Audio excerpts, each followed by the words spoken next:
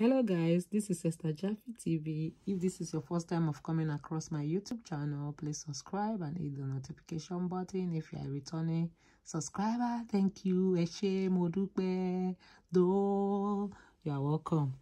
This is a story of Chinyere Ogudaro, a mother of 4 who lived in Scotland with her 4 children, who returned to Nigeria alone on Thursday, March 31st, and her brother picked her up from the airport and took her home. When her husband, Benjamin, from Imo State, returned to their home in Lagos, he set the wife and the brother ablaze.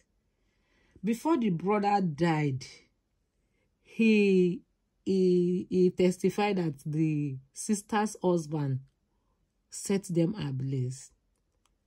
Oh, this is very painful. Like they say, Benjamin has also had a quarrel with the wife over her house property, a house she bought.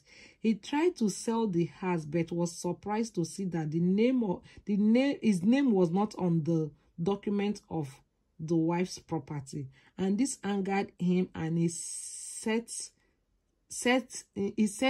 death threats to the wife until the arrival of the wife, which he eventually did, and set the wife and the brother on fire, set them ablaze. And before the brother died, he gave his testimony how the Chinyere, our sister's husband, set them ablaze.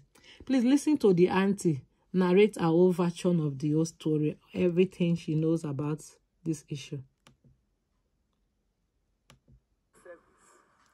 She came to Lagos and stayed with me too, and got a job with Universal Trust Bank. Stayed with me for a while, then got this man while she was working. They wedded in 2004. When she was pregnant with her 3rd child, this man beat her mercilessly. She called me. She said she wanted to leave. I arranged people that helped her to carry her belongings and left this man's house. She got an apartment at my 2 estate, Jakonde Estate, my 2. They stayed away for some time. And while she was in that my 2, she was able to secure the present land where they are living. She built a house there, a 3-bedroom bungalow. The present house where she was killed. When they reconciled, truly, I was not aware. They did not, both of them did not come to me until they finished settlement. Then the husband came to me and told me that they have reconciled and everything is in order.